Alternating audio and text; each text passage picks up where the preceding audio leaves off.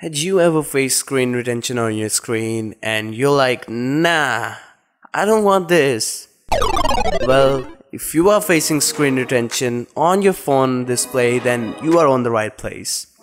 I'm here to help you and make sure you have an Android phone and an IPS LCD panel to watch this video, because I'm going to tell you a trick which can make your display not to do screen burn-ins and screen retention anymore.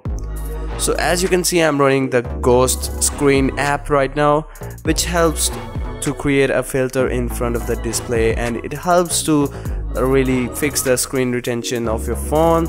You just have to set it, and you can change the indicators, you can change the intensity level, you can change the color temperature, you can change the dimness level or even the brightness levels of the display, and you can also add a bit more dimness. There is also a rounded corner coming soon, and the timer where you can select the time you want the blue screen filter to turn on. And this is no ordinary app. This can even help you temporarily or permanently fix your screen retention. So I'm just making sure I've turned this app on, and I'm currently facing no screen retention. So I have just turned the app off, which is called the Ghost Screen.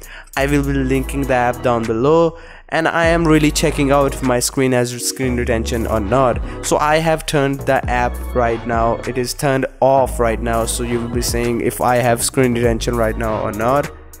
And let me wait for a minute, and you can see on the sides there is screen retention of black and white gradient, and it has screen burn-ins on its outer side on my Nokia 8. So I'm going to fix it with the same app, the Ghost Screen. So just let me switch to the app right now quickly. Make sure that you are having an Android phone to install the app. So let's go back to the Ghost Screen. Now you can see it was turned off. Now I'm going to turn this same app on, and let us wait for just a bit of time, and let me modify the best settings for making the screen burn-in or screen retention off. And you have to keep this app on 24 hours a day to stay away and preventing the screen retention. But trust me, this does not really makes your battery life any worse or any better.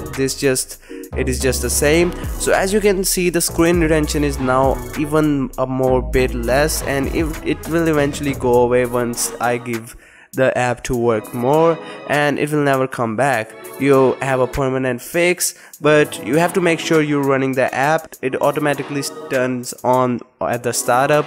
You just had to modify it any way you want. So this was it for the video. Hope you guys like it, share it, comment it, and subscribe to Team AA for more videos like this. This is Arizon from Team AA, and I'm signing out. Peace out.